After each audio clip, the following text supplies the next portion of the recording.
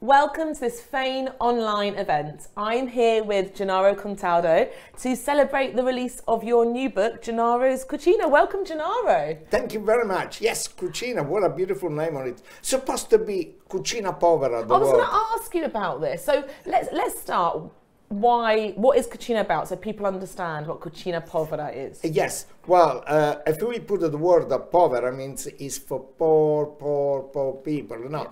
Cucina povera is whatever you have inside the house. Yeah. You use it, you make a fantastic lunch, dinner, breakfast. So you use almost everything you have and you have just enough to do it. So yeah. How that's in season, especially the season is so important. Remember, I was born in a small village where there were no fridge, yeah. There were no stove, there was nothing, everything, whatever the season give to you, you had to make go long way. Yeah. Bread, let's pretend bread. Never throw away bread. My goodness me, you can do so many things with bread. So so Cucina, the whole premise is that it's frugal, making do. Is that what you'd say? It's a making do. It's a making do. Because you taught me about the term Cucina povera, and I just think it's such a brilliant title. But the Cucina is very bold, isn't it? It's a really bold cover, the name, everything. It's fantastic. It feels very timely. It is. It is actually what we do every single day now. Also, the very expensive restaurant, the place. It's all come from Cucina povera. It's the basic of Italian food. You know, let's present this, the courgette, just to give you a name, a courgette.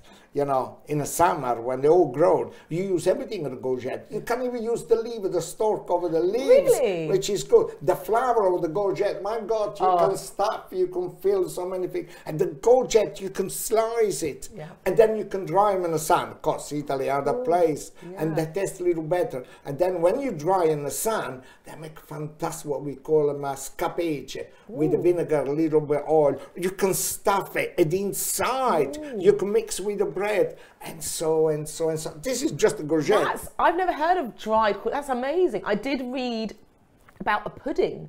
I was reading all the instructions and the recipes, and you've got like a cake, almost like a tart with the courgette, and it's like a custard, and you bake it. It is. I need to try that one in the summer. Oh, you try. That is good. So don't forget that the courgette is the family of pumpkins. Yeah. So pumpkins also they're sweet. Of course. It is indeed. And the courgette, believe me or not, it's got a sweetness inside. Yeah. And then you can fry the courgette. If you actually get you want to make like a chips, you slice like a chips, a bit of salt on top, and then you squeeze your hands after in very nice vegetable oil. I always insist the vegetable oil for fry, extra virgin olive oil for dressing, or to use for something else. And then you remove, it stays lovely and crisp without do anything. That's the whole idea behind the book, isn't it? It's about having something in season, making do, making the most out of it. Before I want to ask you about your childhood and what Cucina povera meant to you, but I also want to cover, what I want to quickly say is I love the fact the book, the chapters, the way you've done it in terms of like, actually it's not very meat heavy. It's lots of beans, pulses, pasta, there's a bread chapter, there's the, you know, and actually there's only one little bit for meat as well. So I think it is really timely, isn't it? Like people are trying to be more economical now. The cost of living is very expensive. It just feels really relevant. So that's, I think, for anyone that's curious about the book, I think it's got something for everyone. But let's get back to your childhood. What were you, when you were young, did you understand Cucina povera, or was it just the way your mama cooked? Or it was just the way my mama cooked. I was born in a small village in Amalfi Coast called Minore. I was born 30 meters above the sea. You've been there. I have been. You came with me. Oh my gosh. And do you know what? I do think, I'm not just saying this because you're here, I do think it's the best bit of Amalfi because it still feels, Amalfi is very beautiful, of course it is. Everyone has heard of Capri or Positano, all these lovely places. It's all there. But Minore, it feels real. It's true. It's a proper Italian bit. Family. It's family village. So I was born there, 30 meters above the sea. Can you imagine? Wow. The sea was my swimming pool. That's amazing. If you ask me, do you remember who taught you how to swim? I don't, because I always have. So it's for me. And the mountains, because we have a beautiful mountains at the back, was my back garden, where I used to run and foraging, and try to pretend I'm an jungle. And the village was my playground. This is where you learn. When actually it was 12 o'clock, 1 o'clock, everybody had to go home. Yeah. That it still is now. And through that village, you can smell everything from left-hand side. Crockery, knife and fork, screaming to say, no, I don't want this pasta, I want the other one. And then the people are so nice because in those days, there was almost, everybody do almost exactly the same food, which I was doing in my house because that's what it was in season. The difference was then every single ingredient, it was cooked in different way. Okay. So you learn also with your friend, you know, when you talk, first thing we talk in the morning, what are you going to have for lunch? Amazing. Amazing, you know, oh, my mother got this stuff, or the farmer brought this stuff, you know, the eggs come from up the road. I'm going to tell you a little story about the eggs. You love it. Tell me, I love your stories. It was, there was a kind of a trattoria, which in his allotment, he had quite a few chickens. Myself and another two friends, we used to go home because there was a wall there. We used to grind on top of the wall. And we used to come down where the chicken they are, and we used to take some eggs. You know, children, 10, 11 years old, you know, that is good. And then we were waiting for the person to go inside there and collect the eggs, because we love what he would say to the chicken. And I never forget to once say, well, it's 2 days, you didn't give me any eggs. You know, why I don't have any eggs? And then perhaps he found one egg we forgot.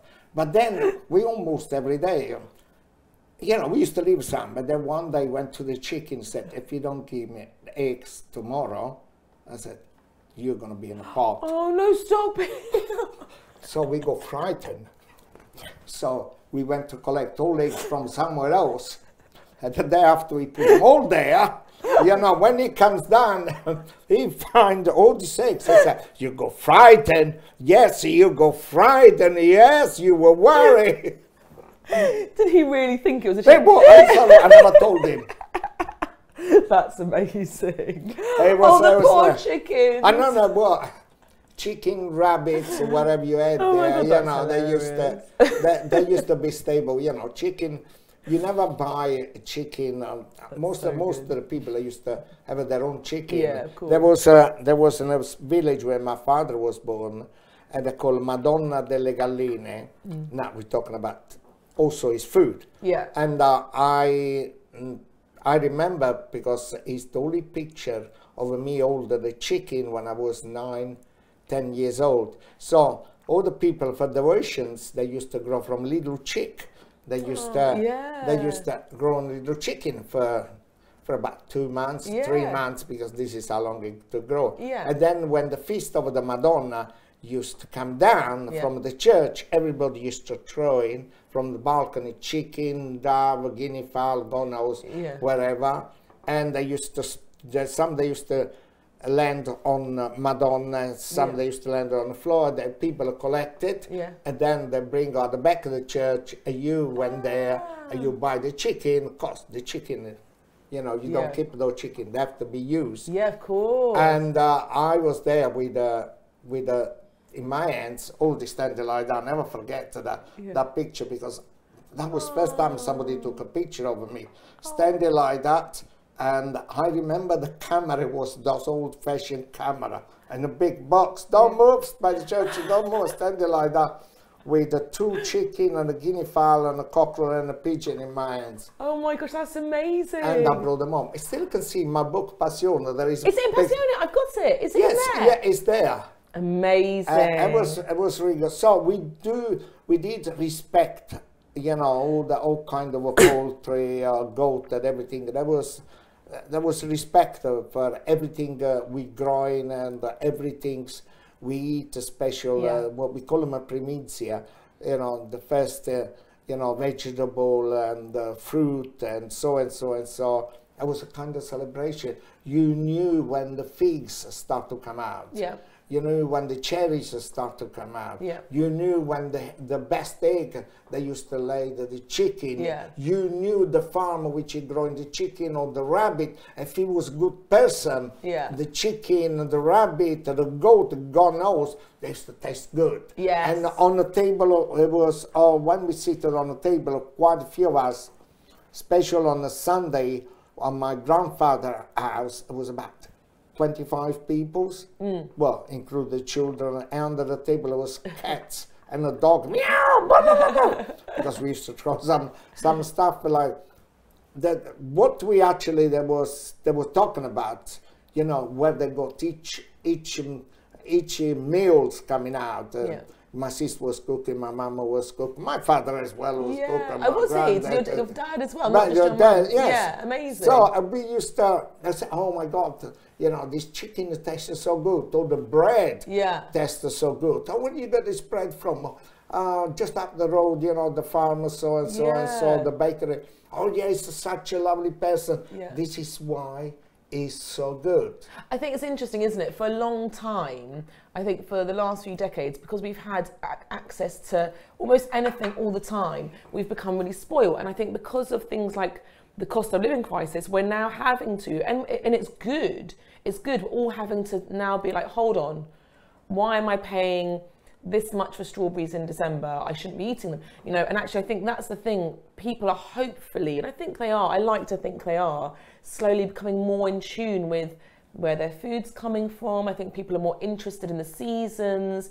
That's exactly what you're saying, like it's about making do with what you've got. And actually the thing is, if you don't do that, you're going to pay so much more.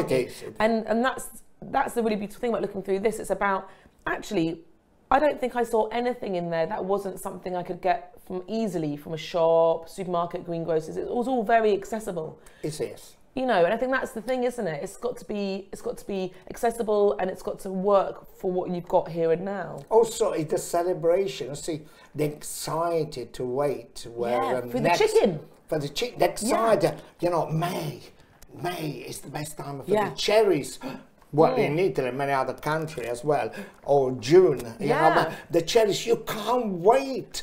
Then the cherries start to grow, and then you have to have a war with the birds. Yeah, it's you and me. You and me. It's incredible, and everything you respect. Yeah, like a bread. You never throw them away. So let's go back a bit. Tell me about your memories of what you're now calling Cucina povera. Tell me what did it mean to you? Who cooked in your house? Who made you your meals every day?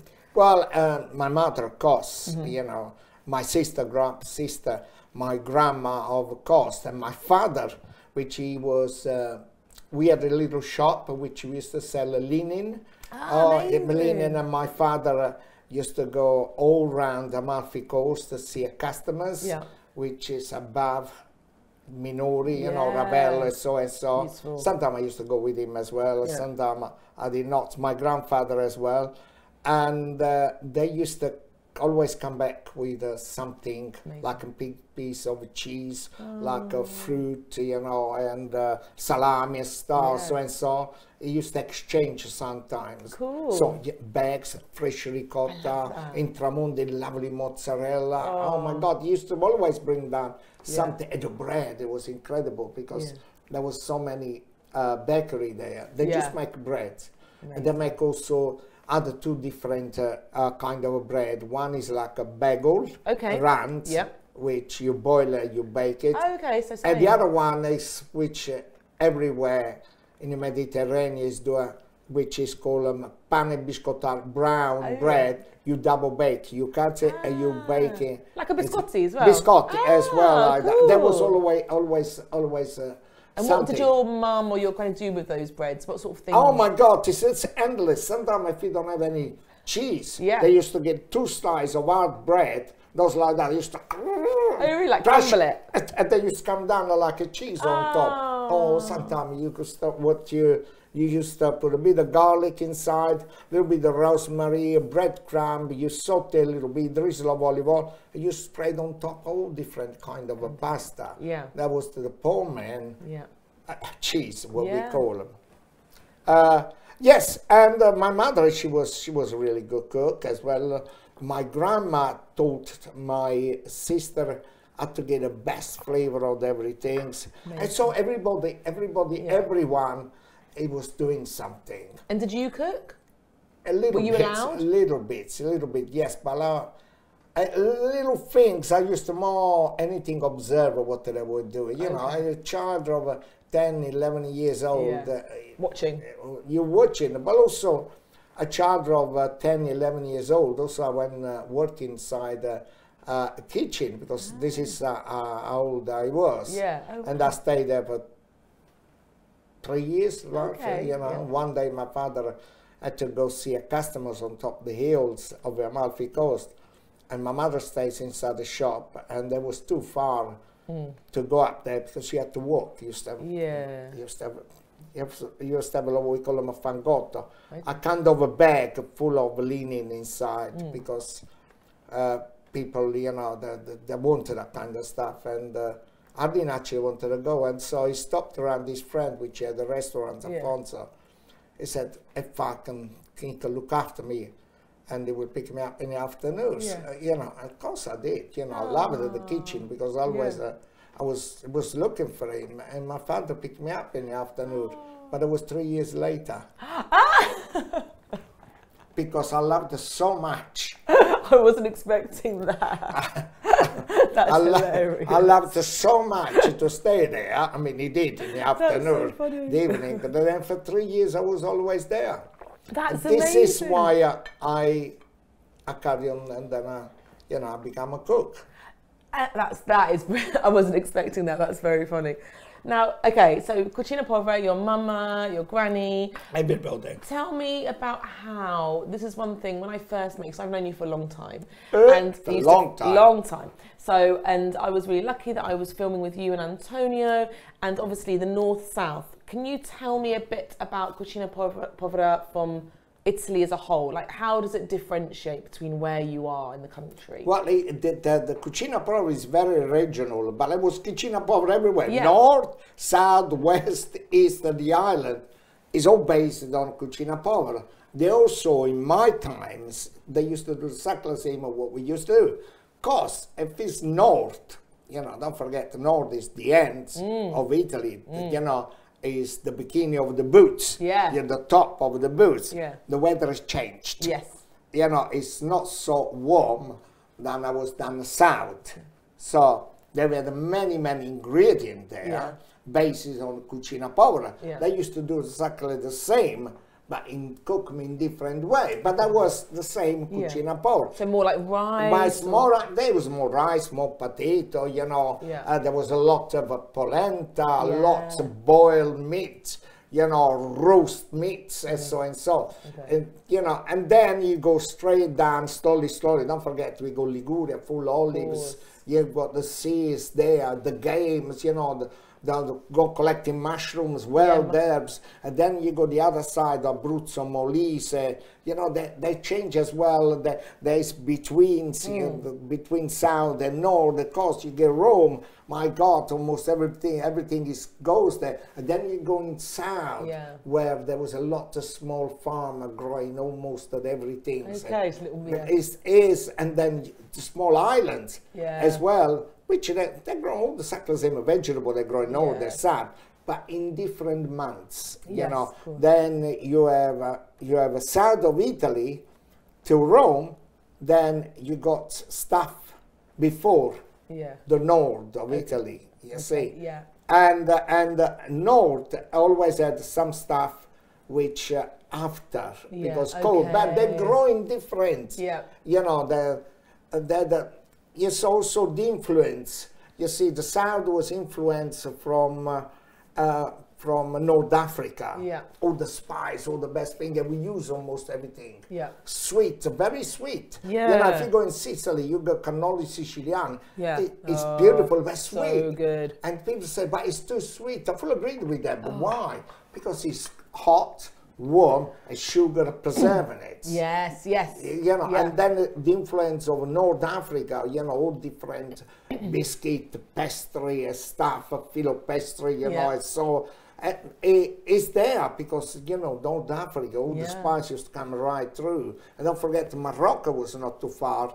But then Morocco used to travel right up the north, Venice, the Venetians. Oh yeah, the Venetians, you know, this is why there is a maize. In Italy, the maize, we call them a grano turco, Turkish grain, which is maize, which is South American, I believe it is, because everything used to come via Turkey, including the very famous turkey that we have on a Christmas. Yeah, oh right. Yeah, that is come via Turkey. So they call them a turkey. Actually, turkey is, I believe, is American.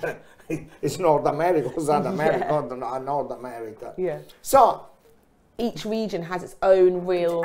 Each region had its own cucina povera. Yeah, I love that. That's what I love reading in the book. I love reading the stories behind it. Things like, you know, we think Italy, pasta. But actually, one of the chapters, one of the paragraphs, you were saying, you know, in the north, actually, it's much more polenta and rice. In the south, it's more water flour. And just obviously, we know the south is sunny, is tomatoes, and the north is more, you know, white, isn't it? It's like Bianco, there's more like... White. Less... Believe me or not, there is a region in Liguria, above the mountains, called Cucina Bianca. White style of cooking. Yeah.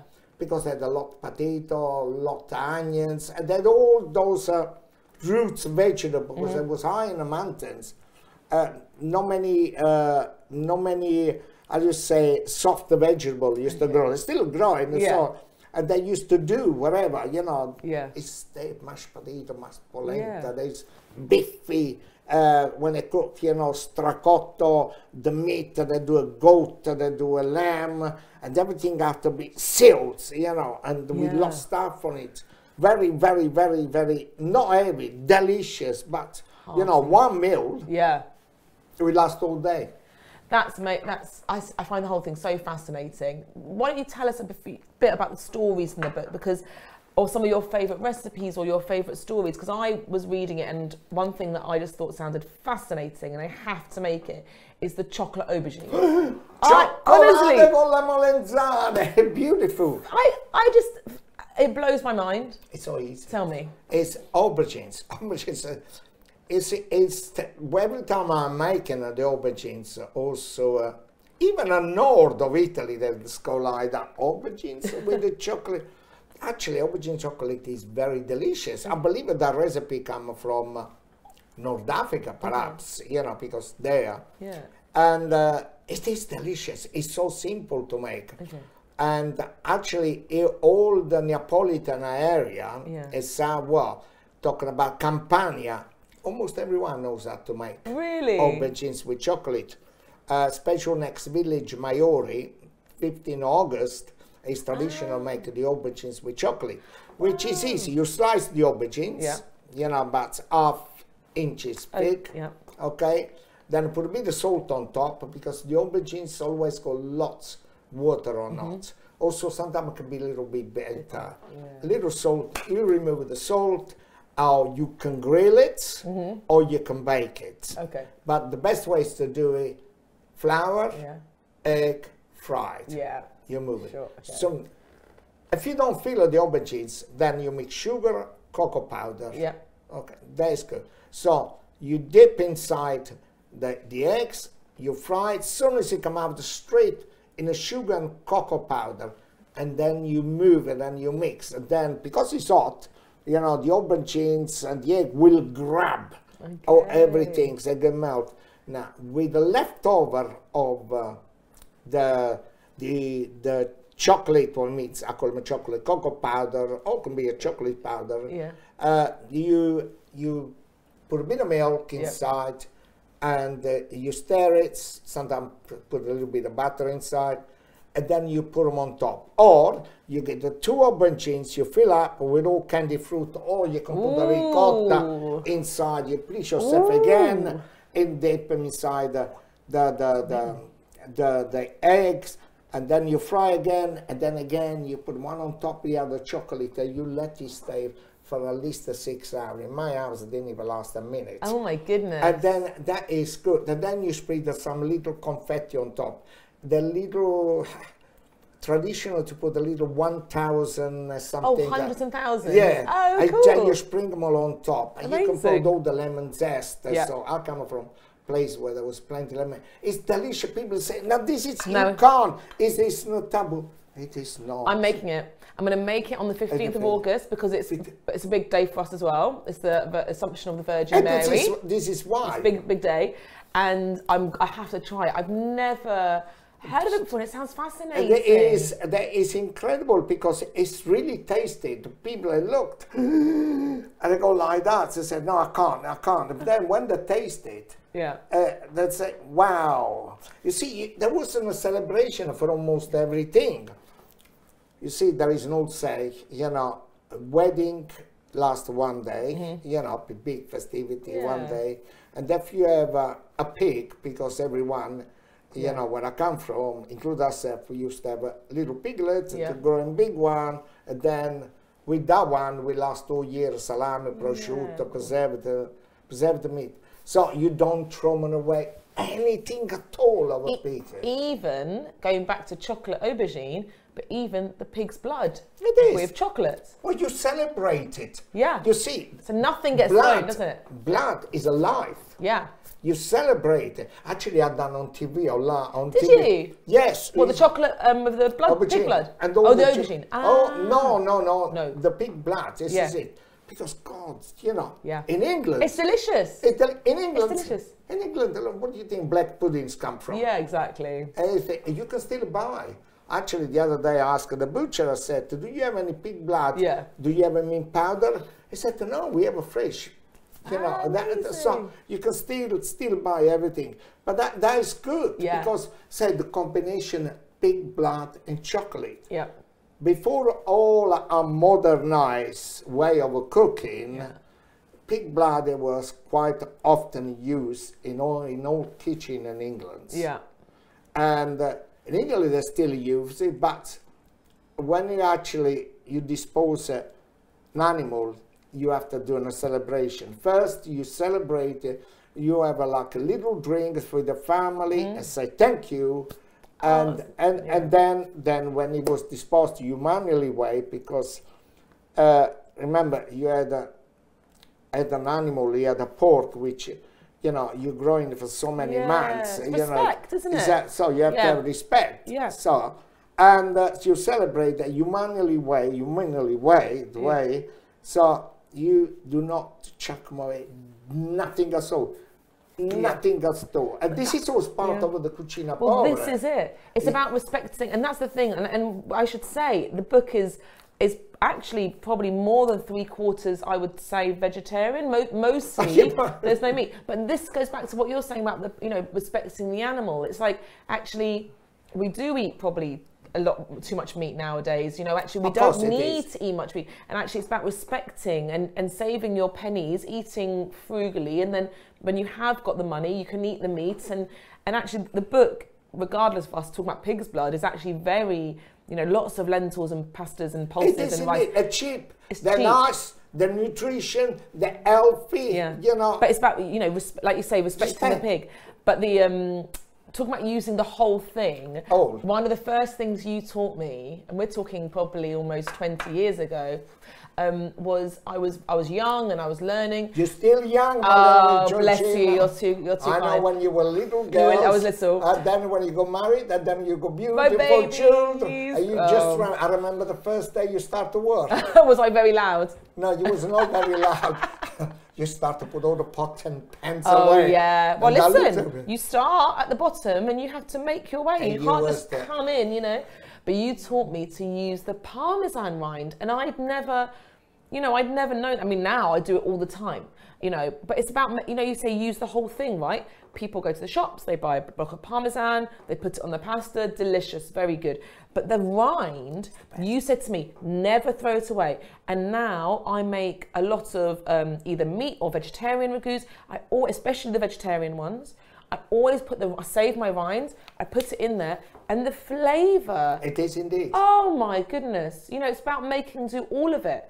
And that's one of the best things you ever taught me. You do, if you make a lovely soup, right, after you made a lovely soup with all different vegetables, Don't be afraid to say, well, I'm going to make this special soup, but I needed this vegetable. No, Italy is very easy. We make minestra. The word minestra, whatever you find around. Oh, like minestrone. Oh my God, I need a carrot, I need this, I need that, I need that. No, you don't minestrone. Use whatever you got inside. I love that. And then at the end, but the rhino parmesan, after you make minestrone, you just, or you put them at the beginning as is, or just cut them in very, very small pieces. Yeah. Sometimes, because you might keep the rind of a parmesan inside the fridge, they are very hard to cut. Yeah. Just put them in the oven for 20 seconds. Yeah. They soften up. You cut right at the end, before you finish, you have all the rind with cheese inside, stir it a little bit, they get softened up. Yeah. And when you get a spoon inside, you get the little bit of a parmesan, and there is the vegetable, which will become sweet, and the rind of a parmesan, because it's a little bit salty, so it will be kind of sweet and sour, and agrodolce inside your mouth. Oh, it's such a game changer and such a revelation. I think it's one of the best things. Emilia Romagna, I never forget. I went to Casaio, where they make all the parmesans and everything, and there was a special little packet, a plastic bag they had or in a basket, that you can buy just the rind. Oh, really? And they was telling me the story that his father used to cut those little strip of a parmesan, and they used to put them on the side of his jacket, because by the belly it was warm. It was warm, and then now and again you stick him out like a chewing gum. Amazing. That's so cool. I love that. That's brilliant. That's so clever. Just like gnawing it. Yeah. My grandfather's always got a chili in his pocket. Lovely chili. A green chili, and he just like, he goes out to it, not anymore, he's too old, but when we used to go out, the food was never quite spicy enough, so he'd have his little green chili. Yes, as well, like my father. I love that. It's always chili. You know, how can you have a breakfast with a chili in the morning? It wakes you up. But he died at the age of 96. What a legend! There you go. You remember my grandfather? I saw a picture when Jenny went there. Yeah, and God bless her. Yeah, now there's chili everywhere. That's why, because of the chili. Yeah. Wow, there you go. That's what we need to do. Are there any of the recipes in the book that really stand out for you, like as your favourites, or nostalgia, or the story? Is there anything? They're all full of love and passion. Oh, they are. If I ask you, you got two beautiful children. Which was your favourite? Okay. All right. Tell me the name of the two children. I already know it. Okay. Persephone, Electra. Which one you love the best? I know, exactly. You can't. The book has so many beautiful recipes. Then when I get through, it's gorgeous. It's a gnocchi. You know, this is the basic of a gnocchi. Yeah, but this one, am I right in thinking? This is me. I've done my reading. Yeah. This one's got egg. It's an egg gnocchi that's got. Most of the gnocchi. but you call it something. It's got something else to it, hasn't it? Yeah. Is it slightly different? It's the name. Funny enough, the name is gnocchi. Here it is. Yeah, eggs and parmesan gnocchi. It's this one, isn't it? It is good. So it's got parmesan. Yeah, it's the egg yolks, which is why it's very orange. Is that why? It is also to make a nice gnocchi and soft. Yeah. Because I didn't put them in a book, but this is is almost the same. You boil 1 cup of water. You have 1 cup of water boiling, 1 cup of flour, shush inside, stir it for a minute, take them out, roll it out, cut it, boil it, sage and butter, cook. It's so soft. So simple. And that is the cucina So povera. simple. That's just like proper bog standard cupboard stuff, isn't it? It is. You don't have to have a potato. But when I say eggs, it's because I think most people think of it as flour and eggs. It's more like people think of potatoes, don't they? But it's just so vibrant. They look. When I first saw a picture, I was like, oh, they must have pumpkin in it or something. But it hasn't. It's just beautiful. I mean, it's all. Look at it. Let's have a little flick through. Just like I just love everything. Just looks so accessible. Gatto di patate, you know. It's like potato cake. There is one there. I need to make that for my husband. He's northern. Oh my God! They stuff the cabbage. You can see. Beautiful. The cabbage. I love stuffed cabbage. I think cabbage in this country gets such bad rep because I think in the Mediterranean, but in England everyone thinks all cabbage. Oh my goodness, I love cabbage. I love it. I love cabbage all the time. I don't look at anything. The beans or a kid. Look at that. So I actually made something, didn't I? I've made you something from the book. This is my kitchen. Oh yeah. your kitchen, your garden kitchen, I think is one of the most beautiful things I've ever seen. When I first saw your kitchen garden, I just thought, so can we talk about the biscotti da in zuppo? Oh, that biscotti, you brought some. I made you some. Thank you. This is mine anyway. This is all yours. You can take it all. We can give 1 or 2, but the well, rest it's up to you, if you have to. I was just looking through the book and I just thought this reminds me of the things that my granny always had, like a tub of homemade biscuits, and I made it and it was really easy to make. I made them at 6 o'clock this morning with my children, you know, took no time. And it was so simple, and it's just, they're gorgeous. I can imagine I want to be the mama that has a jar of them.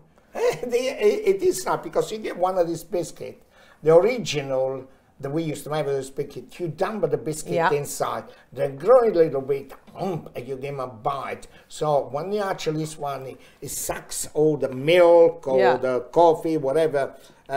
Mine was milk. Yeah. You know, so that keeps everything inside, and when you actually you bite on it, the explosions over the flavor between the biscuit, the milk, or the coffee you had, unbelievable. Also, we used to have what you may call a zuppa. So if there was any bread left, I'm still doing now, and many other people is doing as well.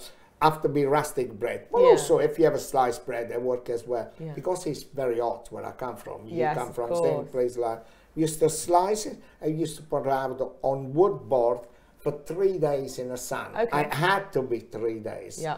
So every evening you bring them in. Yeah. So, and those biscuits, the sun would kiss those biscuits, those bread, all the way through. Yeah. And those, you put them in your cupboard, it would last 6 months. Yeah. And then again, that was for zuppa, because it was quite hard. Yeah. You put them in a bit of coffee or milk, and then when you put them inside, you had an explosion of the sun ray, plus whatever you made it. That's just magic. I love, I love that. I have a real issue with, I'm going off on a tangent here, but with cereal for breakfast. I do not understand it, okay? And my husband, he's English and I love him very much, but he'll have a bowl of cereal. I'm like, how can you eat that for breakfast? It's bits of cardboard in a bowl. It's just, for me, do you understand? You know what I'm saying? I cannot understand it. I'm like, I would rather, like we try not to give our children sugar, whatever, or have sugar too much, whoever you are.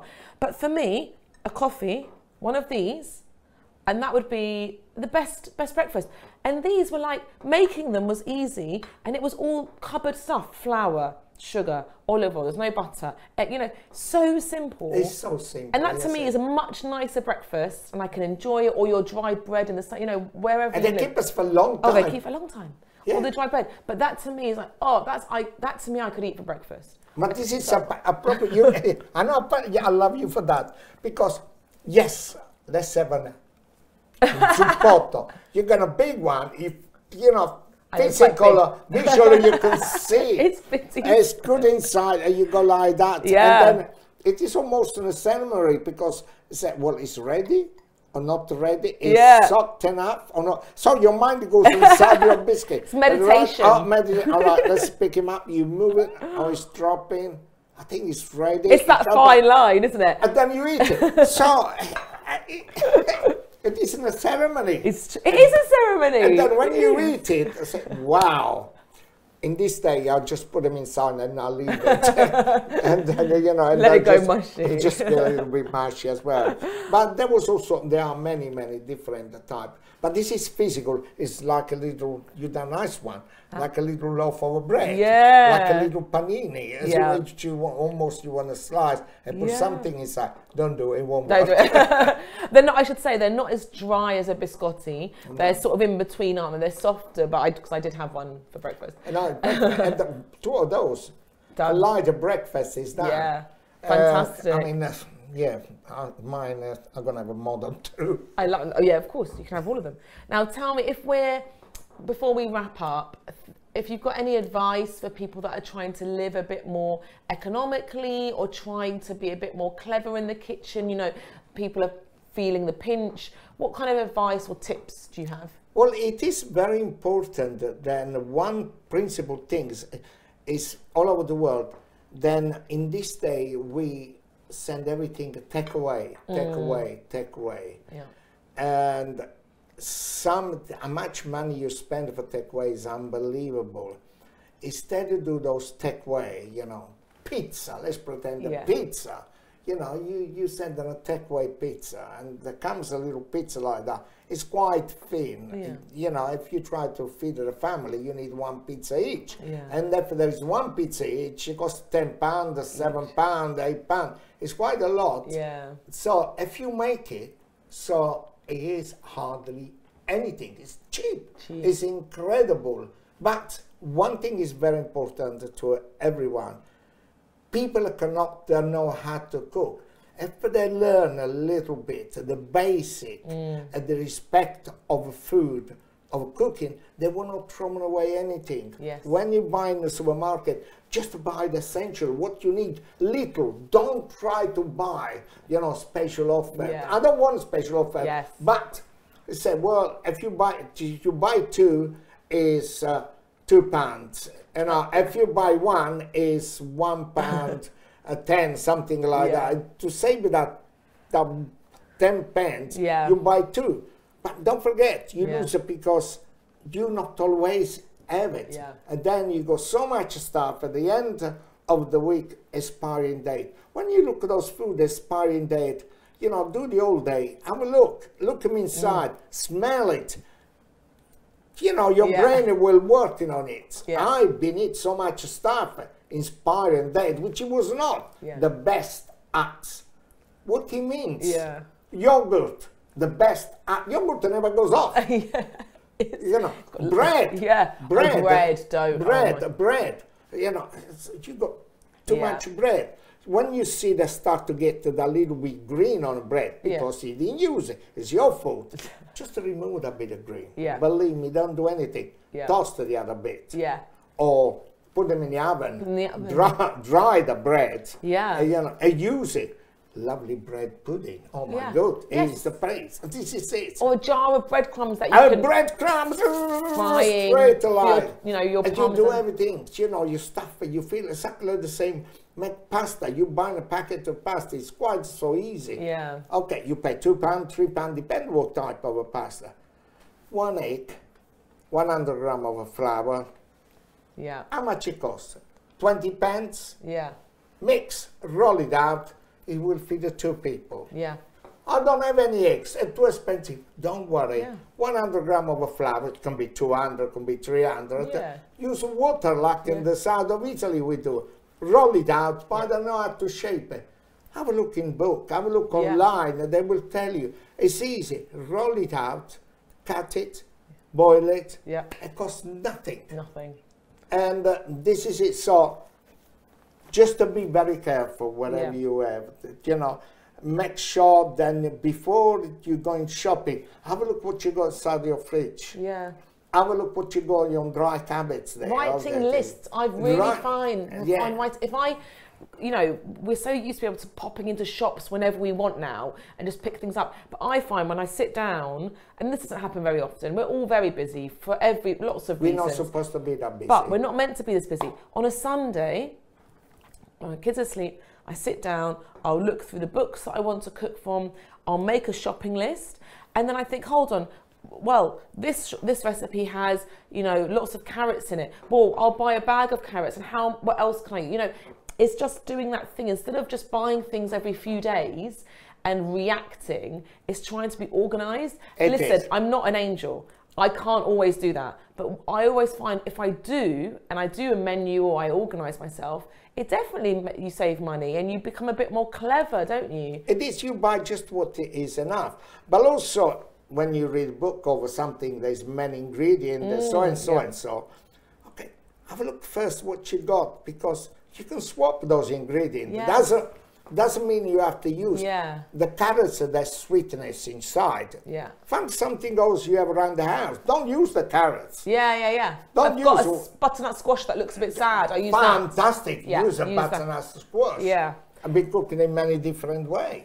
I do love that, and also in the book you give different alternatives. Like you said, oh, you could use tinned lentils, or you could cook them, or like you said before about the aubergine, you could fry it or grill it. You know, and I think it's just, the one thing I'd say is, I mean, my other half, my husband, he loves cooking, but he's not very confident. I think it's a really good book for anyone who is maybe, it's for everyone, but it's starting out, because actually there's lots of gentle tips for like easy recipes. Nothing looks difficult. Nothing looks hard. And actually I think it's a really good book for anyone who wants to get better in the kitchen, actually. So, you know, I think it's fantastic. Cooking is a joy. It is a joy. But cooking is love. It's love. I said the word. Can you imagine you come home, because you've been working, you come home and you mix a little bit of flour and water to make pasta or eggs, and you roll it out, and the children will see you, and then they will eat. They just observe you. They forget. When they're grown up, you say, oh, my mother used to working so hard that she still had the time to give us fresh food. And that is beautiful. Actually, you didn't feed them. You feed them, instead of giving them the pasta, you feed them with lots of love. That because the memory goes on, and they will do exactly the same. Have a look what you're going to make me cry. You're actually going to make me cry. Have a look at fruit in season. Apples, they season all year round. I know. You know, because they're released and preserved. Yeah. You know, you go in the supermarket, you buy beautiful or cherry tomato, one on top of the other one, which is fantastic. Only because in a bag, things like that. But if you go in the market, £1 here in England, now it's £1.20 or something like. You put in a bowl of those cherry tomato, you know, and you learn to put them inside the fridge. Don't put them in the fridge. No, leave them in a bowl. Never, because they're sweet. A strawberry as well is another one. You buy strawberry, you put them in the fridge. When you eat those strawberry, they're cold, they're not good. No flavour. Just works this way. Yeah.